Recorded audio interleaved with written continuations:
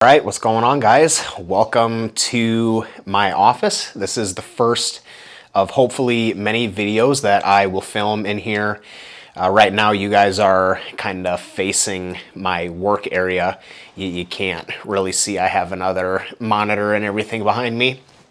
But yeah, man, this is where all of the work and all the coaching and everything goes down, is here. Obviously, I'm facing behind me when it goes down, but this is kind of my little area of the new apartment. So really happy with how it's kind of turned out. Really nice to have my own dedicated workspace. I have a couple of other things that I would like to do in here, but for now, it definitely gets the job done. It beats the kitchen table that I was working at last year. So we've taken BTB into its own office space as of now. So I am filming this on July 9th. So hopefully all of you guys watching from the US had a good 4th of July. Had a pretty good 4th of July myself, so just kind of getting back into the swing of things with training and nutrition afterwards. I kind of took a couple of days off just to kind of enjoy some family time and time with friends and stuff, and just kind of getting back into full swing of things myself. So we are going to do a Q&A today. So these questions were pulled from a TikTok video that I posted, which got a bunch of good questions on it.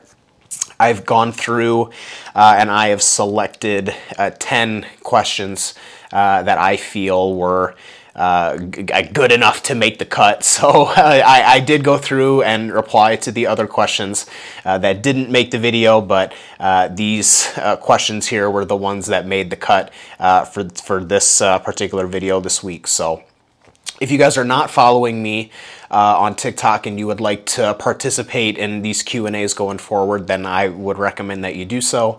I have my TikTok account and username and everything in the description below. So head over there and you can register for your next opportunity to get questions asked on the next Q&A.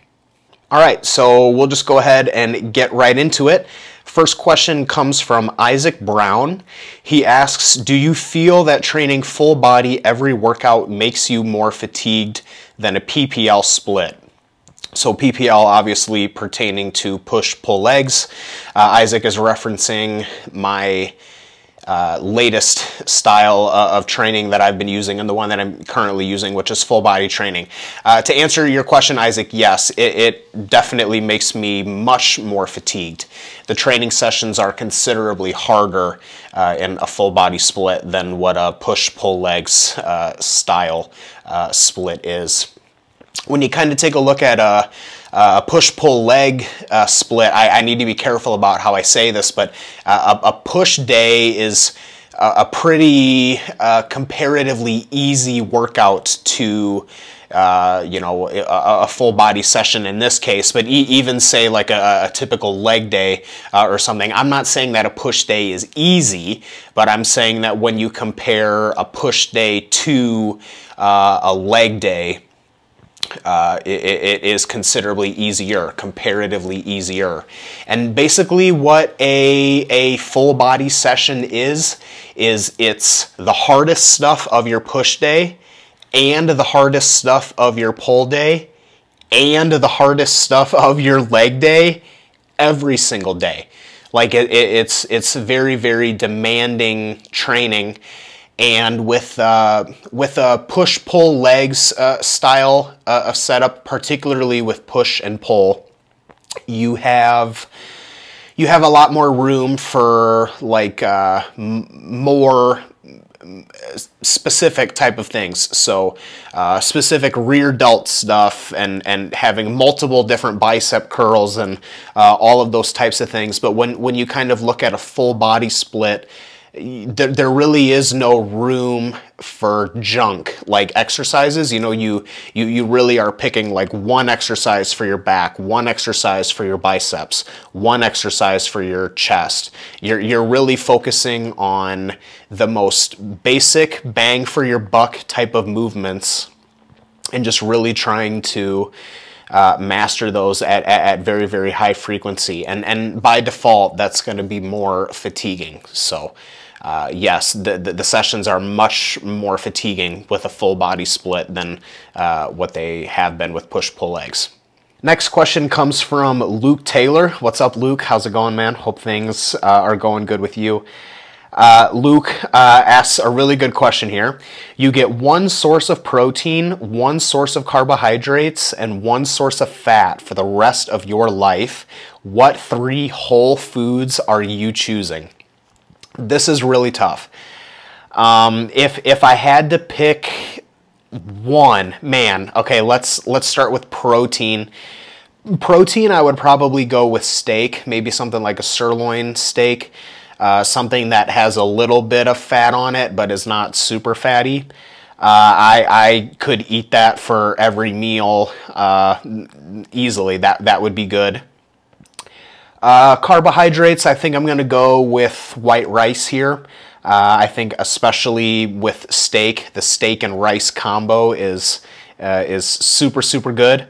And then fats, this is the one that's really hard for me. I'm kind of torn between... so some of these are purely for taste purposes. Most of them are actually. Cheese, I really like cheese. Dark chocolate is a really good one as well. Nut butter, peanut butter, almond butter, cashew butter. But if I really only had to pick one, this may be controversial, but I'm going to go with whole eggs. Now, some people probably consider whole eggs a protein source, and you can be right on that too. Like, you know, whole eggs are a really good source of fat and protein, so they're kind of an anomaly. But I'm kind of operating under the assumption that I'm going to be having all 3 of these things as a meal together, and steak, rice, and eggs for every meal would be incredible. Honestly, that would be amazing. So those would be my choices: steak, white rice, and whole eggs. Next question comes from Moozy. What's your current stack? Just test. Everybody loves the gear questions. So currently, as of the time of me making this video, I have been running 150 milligrams of test for probably 5 weeks now. I've been cruising. Before the cruise that I've started, I was running 400 milligrams of test. So that's it. Nothing else. 400 mgs of test. After I finish the cruise that I'm currently on, I would like to maybe try 500. 400 has been the most that I've taken ever, so I kind of would like to creep the dose up a little bit and kind of see what happens with that. But as of now, I'm making really good progress on test and test only, so there's really no need in my head, you know, at this point in time to really try more, because the test, you know, I can still progress within that and still make good progress. So things are looking to be that way for the foreseeable future. Next question comes from Jimmy Worm. Jimmy Worm is spelled gummy worm with a U or a Y instead of a U, which is great. I love that. They ask, how do you know if you need to raise dietary fats during a cut? So you probably don't, is the answer to this, at least from my perspective. Now, obviously, there's going to be some very, you know, specific scenarios where that's not the case, but I would say for the most part that as long as your dietary fat intake is coming from quality fat sources, so let's just kind of give some whole food examples here: whole eggs, preferably monounsaturated fats like avocados, avocado oil, macadamia nut oil, extra virgin olive oil, nut butters, almond butter seems to be a really good one health-wise. Lots of really good fat sources. If your fat sources are coming from those, I think that the amount of fat that we really need to take in is maybe a little bit less than what, you know, the numbers say. I'm not saying that we should go that route, and that's the route that I recommend that we go, but I think that we can go lower than what is recommended without fear is basically what I'm trying to say. So I think definitely to an extent, like, there is a floor, like, of how low that we can go with the fats. But from my personal experience, even having really low fat intake, let's say like 40 grams of fat a day or even less. I mean, I've had my fats rocked out at like 15 grams, like ridiculously low. As long as those are coming from like omega-3 fatty acid rich sources, and then a lot of the ones that I kind of mentioned earlier, I haven't really noticed too many like issues from that personally, and with a lot of clients as well. Now, if it is something that you're really worried about, then I would get your blood work taken. A lot of the concern or risk with low dietary fat intake is going to come from how that affects you hormonally, and if you have concerns about how your hormones are responding and where they should be at, then that would not be something that I would, you know, guess on. I would go get some blood work taken so that you have an actual, you know, figure in front of you of what your hormone levels are. I mean, you can convince yourself that your testosterone levels are low all you want, but if you don't have data and proof to back that up, like, I don't like to make dietary decisions based off of what's going on in here versus what's not happening on blood work. So now let's kind of give you maybe some quantitative things, I guess, to take home, like actual signs. Let's say you're waking up. I'm assuming that this is a male that is asking this question. If you're not waking up with morning wood on a consistent basis, then maybe that would be a sign that your hormone levels are not in a good spot. Just general sexual drive, like what that looks like. If it's low, then that may be something to explore deeper through blood work. Sleep being impacted, not being able to get good sleep. Now that raises a question of, is the low testosterone causing poor sleep, or is your poor sleep causing low testosterone? That's kind of a who came first, chicken or the egg type of thing. Maybe irritability to a certain extent. I think that irritability is kind of part and parcel of an aggressive deficit or being in a deficit for a prolonged period of time. But usually the testosterone is going to be the main concern, and usually that, you know, shows itself through poor recovery in and out of the gym, and or lack of sexual drive. So those would be the main things that I would kind of pay attention to there. Next question comes from Ye Ray, or Yi Ray. I'm not sure how this is pronounced, but they ask how to structure an upper-lower with 2 or 3 rotations. So you just will simply use different exercises on each one of your different rotations. So let's say upper. Let's say you're going to have 3 upper sessions, upper A, upper B, upper C. On each upper workout, you're going to have 1 chest movement. So on upper A, let's do a dumbbell press. On upper B, let's do a machine press. And on upper C, let's do a Smith press. On each upper workout, you're going to do 1 lateral raise movement. So on upper A, you do a dumbbell lateral, upper B, you do a cable lateral, and then upper C, if you have a machine lateral, you do that. On each upper day, you're going to need a lat movement. So on upper A, you do a machine pull down, upper B, you do a cable row, and on upper C, you do a assisted pull-up. You kind of see where I'm going with this. You just pick different exercises for each session, and then you just kind of rotate back and forth between them. No matter how limited of a gym that you train at, for the most part, I mean, I guess I need to be careful with what I'm saying. Some people have home gyms and are extremely limited with stuff, but for the most part, even if you go to, like in the US, a Planet Fitness, like one of the most like limited gyms, equipment-wise, you're going to be able to throw together 2 to 3 different rotations of sessions with different exercises available to you in each one.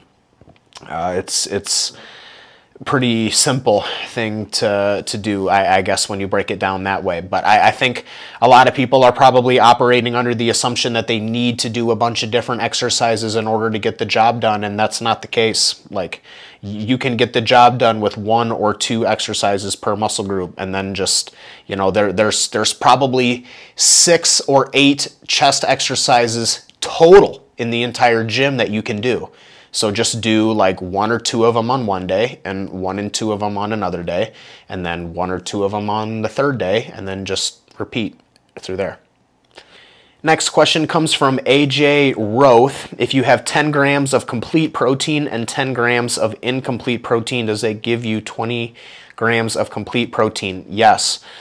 So this, a common thing that I'll see people talk about and recommend is counting protein from trace sources, like counting the protein in your oatmeal and rice and all of that stuff.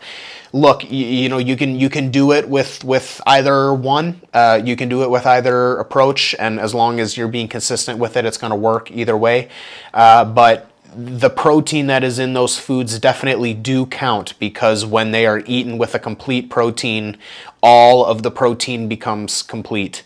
So you may only be getting 30 grams of protein from the chicken, but maybe you get 5 from the rice, and you get 2 from your veggies, and then maybe, whatever. Like, it all counts. So yes, count all of it. All of it counts. Next question comes from David Nilsson. First time starting a bulk, how do you calculate the duration of it if you don't know how you will look? You don't. So these, this is kind of a common thing that I will see people talk about, is they're going to do a 16-week bulk, or they're going to do a 24-week bulk. They plan out in advance how long that phase is going to last, and that's not something that you can do. Bodybuilding is a lot like surfing in a way. I don't remember where I first heard this quote, but someone that I follow, if it pops up to me, I'll overlay it here, had mentioned that bodybuilding is a lot like surfing. A surfer's job is not to go out and create a wave on the water.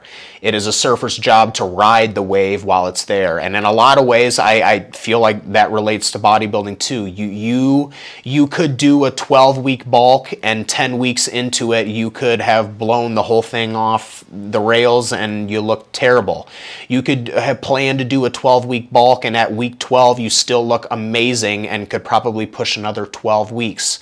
So these are not things that you plan in advance. At least in my opinion, you shouldn't plan the timeline of these things. What you should do is, in my opinion, is you should make a plan, and then you should have periods of time, whether it's every week, whether it's every 10 days, whether it's every 14 days, where you take progress pictures and you assess the changes in the body weight between the sets of progress pictures, and then determine what's happened in the gym and all of those types of things, and then you kind of depend based off of that. But these are not things that you can plan out, just to kind of give my personal experiences or experience with clients and stuff. Is I very, very rarely will say we are going to bulk for X amount of weeks. I have never done that with myself.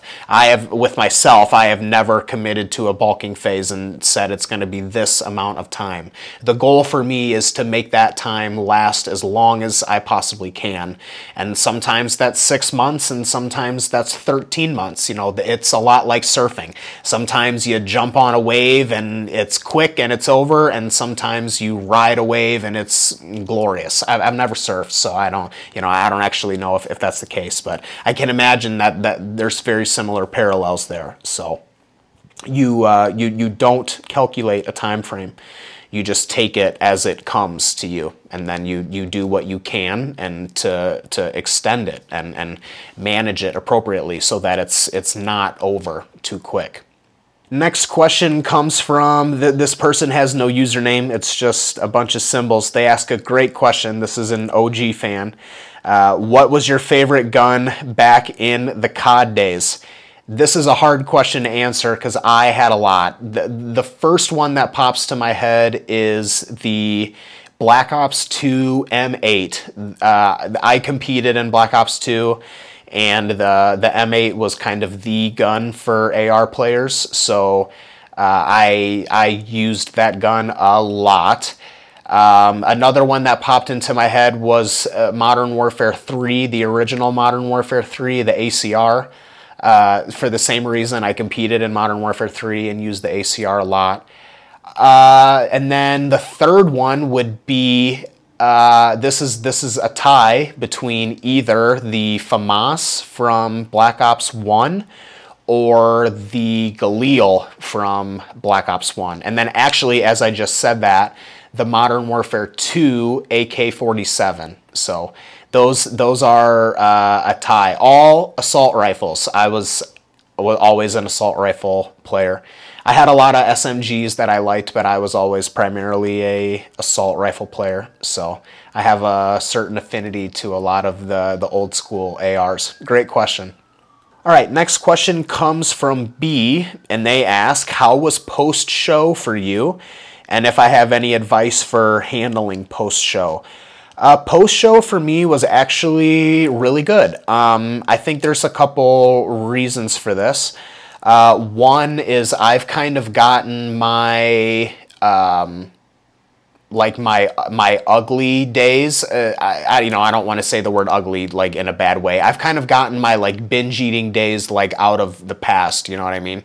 I've done. This was my first contest prep, but this was not the first time that I have done a long, drawn-out caloric deficit phase. So this is a kind of a different topic, but I get asked somewhat frequently about like binging and stuff like that, and work with clients who have binged or do binge and all that type of stuff. And I think a lot of that just comes from my experience. A lot of people who are dealing with binging issues are very early on in their bodybuilding like journey, career, however it is that you kind of want to phrase this.